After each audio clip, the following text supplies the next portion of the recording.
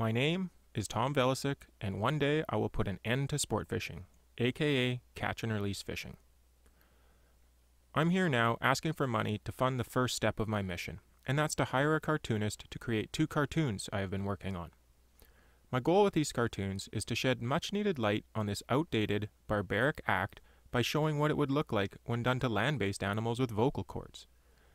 Once these cartoons go viral and create enough public outcry, governments would be forced to make changes appropriate with the modern times we live in. Now please, don't confuse this cause with fishing for sustenance.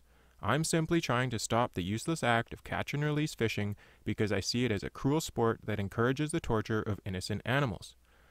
I can assure you with the utmost confidence that if fish had vocal cords, the sport fishing industry would never exist. I can further assure you that if anyone tried to sport fish for animals on land, it would never be allowed, even if it claimed not to hurt the animals, like fighting wild dogs on leashes, for example. So please, donate and help me bring this cruel act to an end. We owe it to all of nature to use our reason and common sense to reassess old traditions with current standards. Germany, Switzerland, and Parks Canada have already banned the act, and I am positive that when looked at with an open mind, the rest of the world would follow suit.